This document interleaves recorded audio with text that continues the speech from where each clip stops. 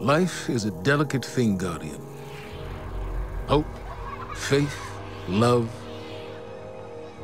In an instant, they're gone. Everything you've sworn to protect is lost. And all you're left with is silence and shadow, and the knowledge that you should have done more. Could we have defeated Gaul if the Traveler hadn't awakened? And what of the next threat? Or the next? What then?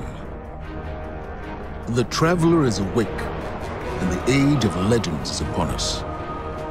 In the shadow of the light, our universe is a beautiful, terrible place.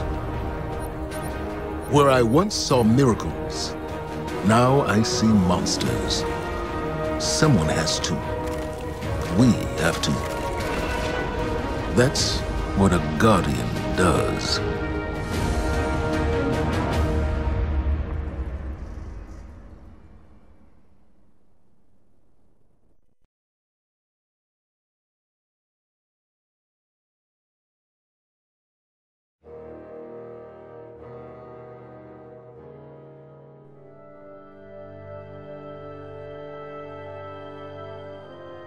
Guardians aren't supposed to investigate their past.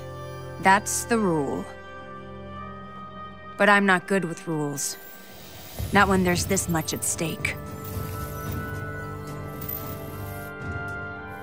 The Clovis Bray tech in that building allowed us to colonize the system during the Golden Age.